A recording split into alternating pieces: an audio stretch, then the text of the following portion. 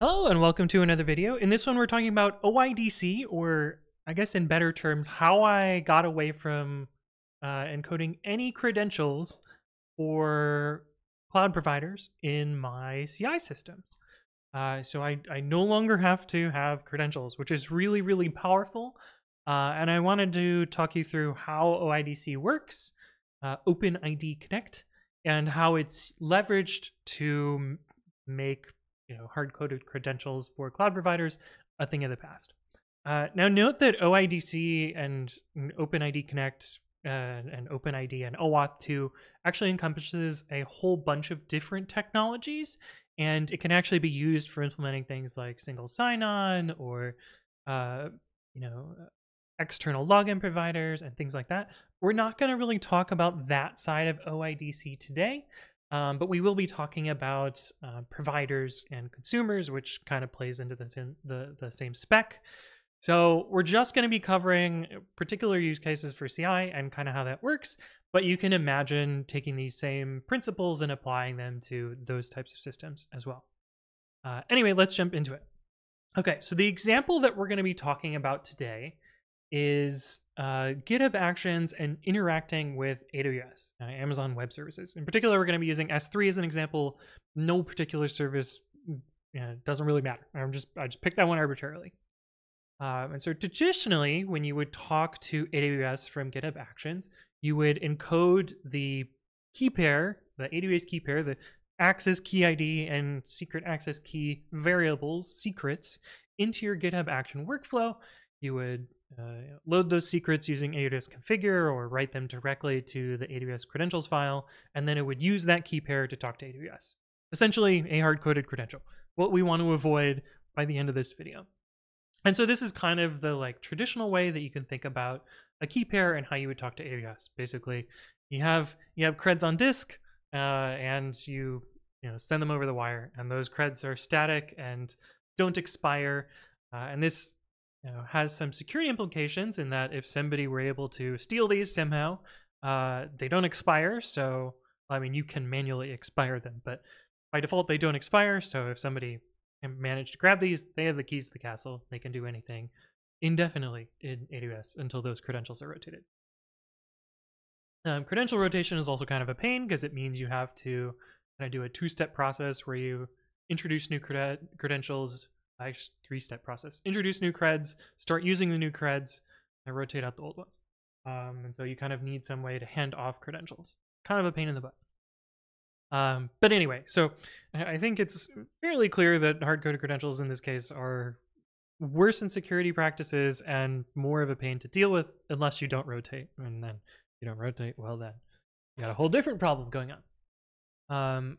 I wanted to talk about, before we get into OpenID Connect, I wanted to talk about a similar technology that is in play in AWS. And if you're using AWS services, you're actually using something very similar all the time, but it doesn't use OpenID Connect at all. But I wanted to throw it out there as just like a similar example and how tokenless authentication happens all the time in AWS. And this is a simple example.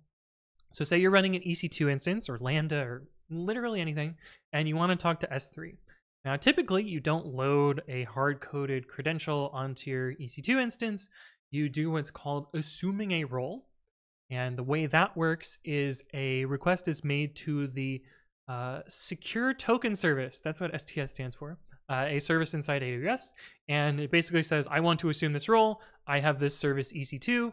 And somewhere you've defined an AWS role that is allowed to be assumed by this particular service. AWS validates all of this via the metadata service, blah, blah, blah, blah. But basically what STS does is it trusts this service because it's within AWS and you've already configured it with that particular role. And it will issue you temporary credentials and you will then use those temporary credentials to make your actual request. And the important part here is that you've kind of established some trust. AWS implicitly trusts itself, and you've configured a role that it can be assumed in this particular way. And so that allows you to acquire tokenless temporary credentials and make a request to S3. Now, OIDC works very similarly to this, except the AWS can't implicitly trust your GitHub action workflow, and so a little bit more work needs to go into it.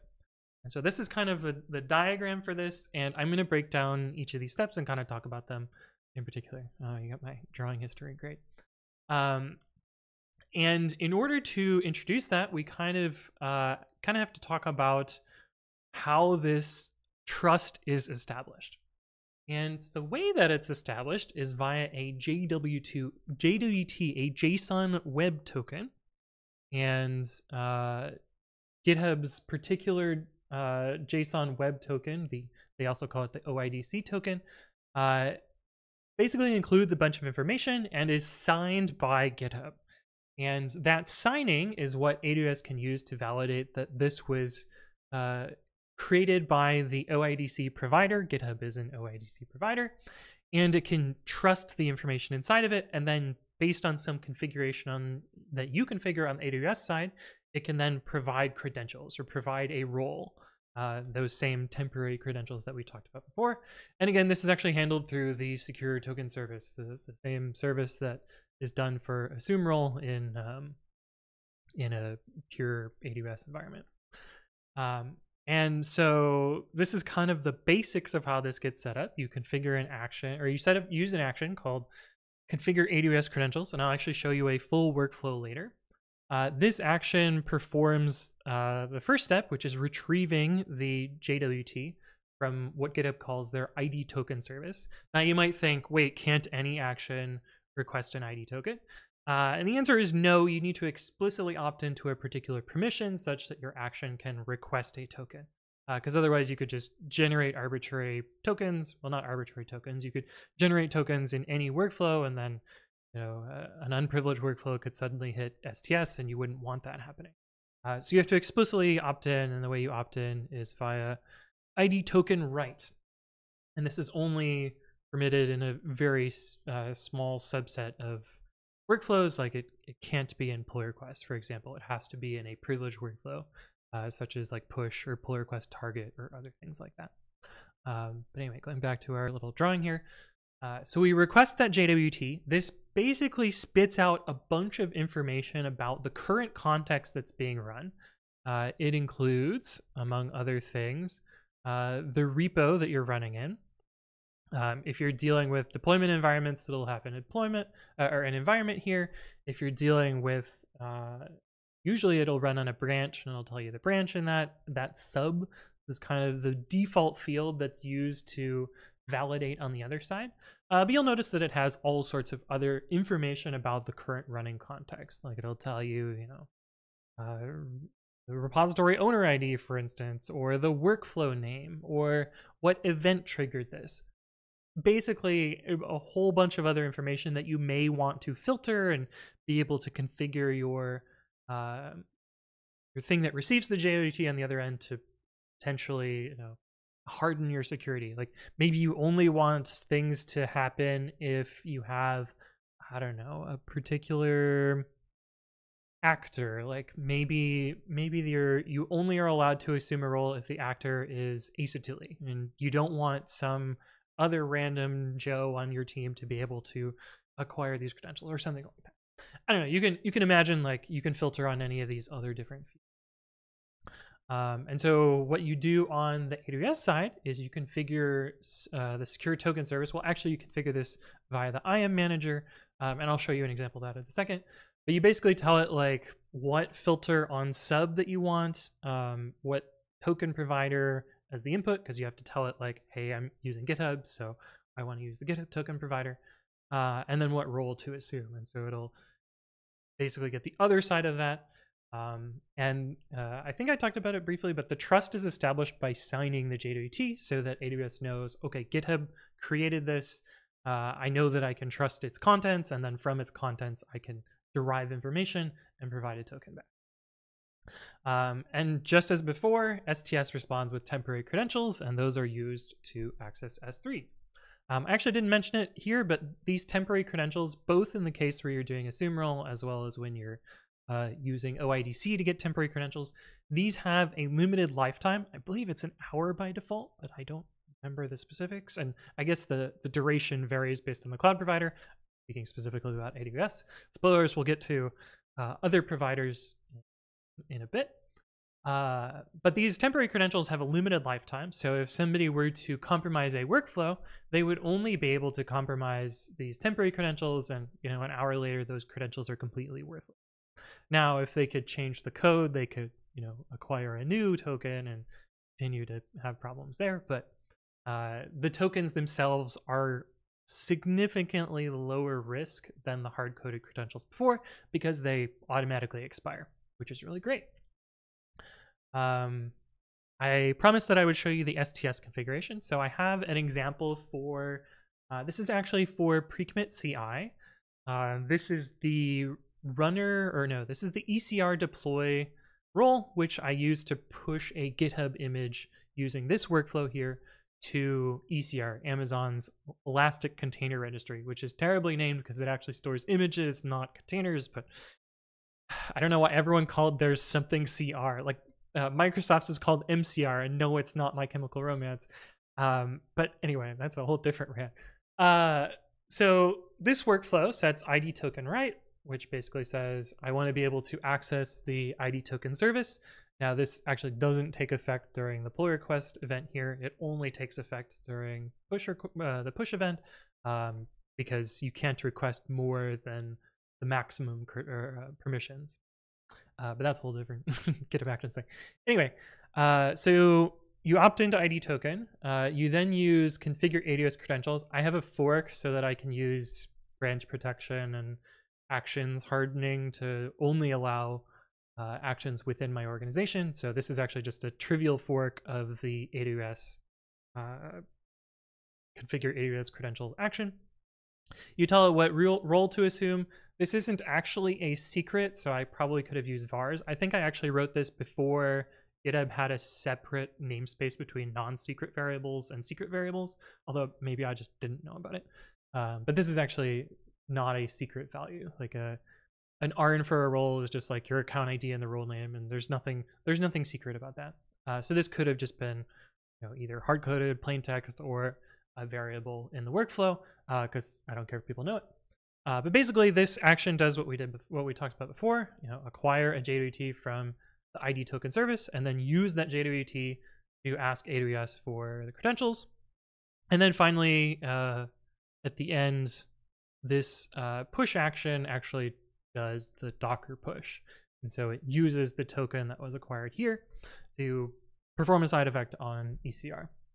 Now, I wanted to show you the other side of this, where what you configure in AWS. You basically set up a OIDC provider, and you tell it the authority. In this case, well, I think it's AUD. No, this is the audience. This is the authority. I don't remember the terminology, but basically you say, this is where I expect an OIDC request to come from, token.actions.githubusercontent.com. This is I believe this is called the OIDC provider, and this is the thing that signs that JWT. Then you tell it a series of conditions. This is validated against the particular fields of the JWT. So odd is audience, and this configure AWS credentials modifies the default odd to specifically say that it's going to STS. This is a hardening technique to say, like, okay, well, we expect to get this from a particular value, and so we're going to get that same constant value on the other side. And then the other thing is validated against sub. Sub is the subject, and if we look at the default subject here, well, this one's actually different than the one we'll see, because we're not actually using GitHub deployments. We're using just normal actions, and so we will see a sub that looks like this. Repo is precommit CI/runner image, and reference is refs heads main. So this is saying only give out this assume role, or only allow this assume role to happen if it is specifically the precommit CI runner image repo and specifically the main branch. So no other branches can acquire this token. Now you may imagine a different scenario where you may want to, I don't know, deploy a pull request to a development environment. And we don't have to imagine this. I have an example of this, which is the precommit CI runner. This is actually a EC2 image, an AMI. And so one part of deploying this is I need to be able to try out particular pull requests in a development environment. And so I have a separate oidc configuration here for runner deploy, different role. And you can see here that this part is all basically the same, still the same provider, still the same audience. But my sub now has a wildcard. You'll see that it allows the pre-commit CI/runner repo, but it has sort of a wildcard in the end, allowing any branch to push. Now it's a private repo, and I'm basically the only person working on this, so in a way, this allows any feature branch to acquire a token here, and so I can perform deployments from a pull request branch.